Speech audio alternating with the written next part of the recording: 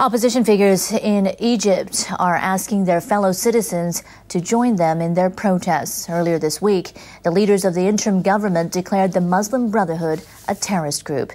That's done little to stop the turmoil that's racked the country for months. A roadside bomb went off near a bus in the capital, Cairo. It wounded 5 people.